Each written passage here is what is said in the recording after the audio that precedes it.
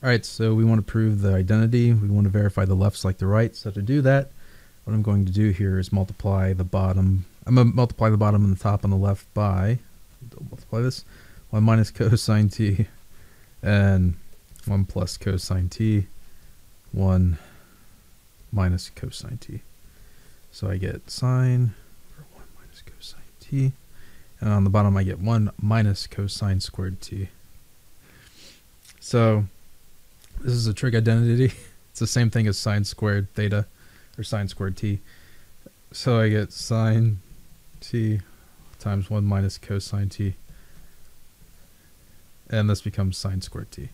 So one of these sine squared t's, it just becomes sine t, cancels out, and we just get 1 minus cosine t on top, and that's how we end up with 1 minus cosine t over sine t. And that's it. That's here.